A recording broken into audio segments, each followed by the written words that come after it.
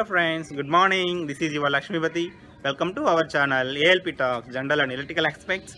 Today's topic is in the banner of Transformer Basic course. I came up with one more topic: how to size transformers for solar industry. I am not going in detail. I am just touching up very basic few things. For example, say one of the producer, for example, one of the developer, he has some money, he wants to build a solar power plant, so he has some huge amount with him, so he is approaching any technical agency or consultancies like that. So they are going to estimate it, estimate the plant size, land size, everything, all the components, everything, so that they can come to a conclusion, right, how much cost is coming. So in that case, what they will do, solar panels are important, that's true. Apart from that, transformers are very big component in the solar industry. So how to choose transformers properly?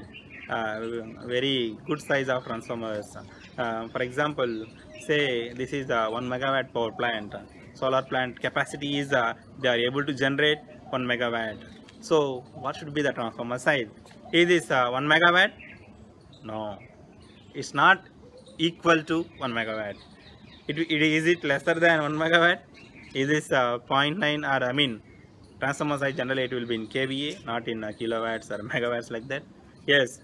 Is it 900 kVA? No, it will be more. How much? It will be greater than 1000 kVA. How much? Then it again depends.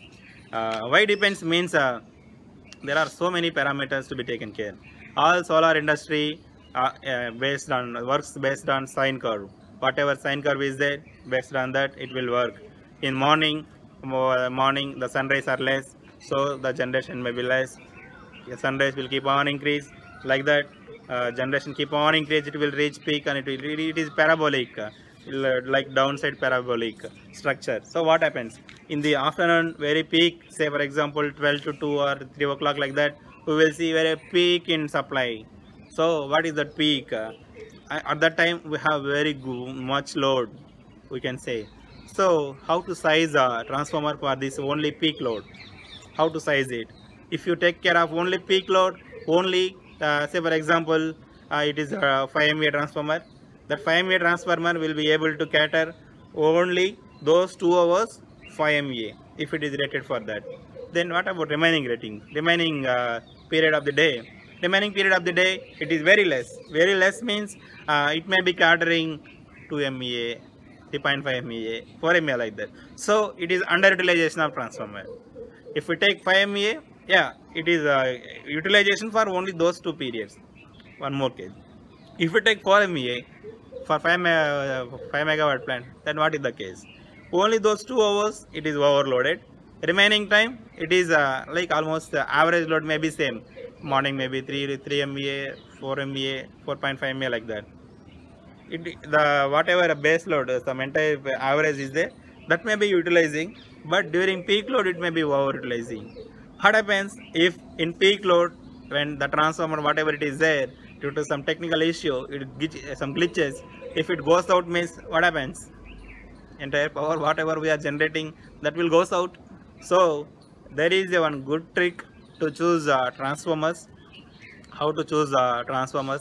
There are some different aspects that may be with respect to cooling, I mean oil, whatever oil we are using, that may be with respect to design, that may be with respect to some calculations, whatever we will perform. These are not some different formulas. These formulas are available in our Indian standards or IEC standards, whatever standards are there. Formulas we already have publicly available. Just go through those formulas, just try to apply all the rules, so that you will get to know what is the best to you. If you want to know, if you want any further details about this, just comment in YouTube section, so that I am ready to help you. I am ready to make videos on those transformers. Yeah, some people asked me how to size transformers, multi windings, why different windings are there, like that. For example, just to take this, I am telling one thing. Say you have 1000 megawatt power plant. So 100 megawatt power plant.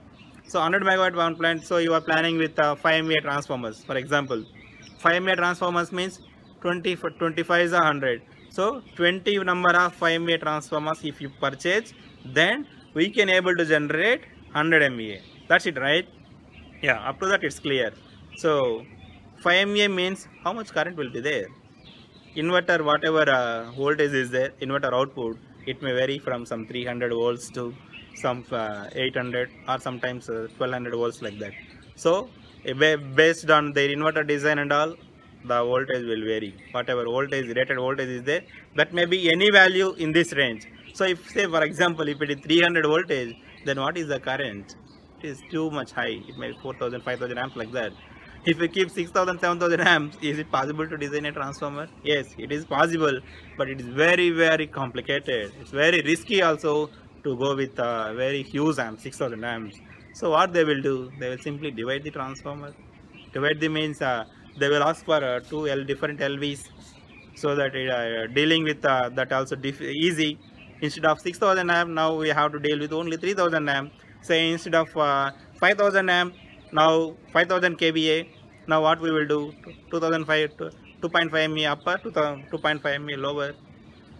Like that we will do. Some customers will go for 7.5 MA. They will place a 2.5, 2.5, 2.5. Some will go for 10 MA. They will place for 4 2.5 MAs.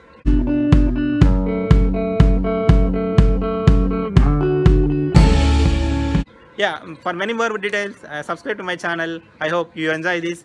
Thank you. Stay connected. Bye bye.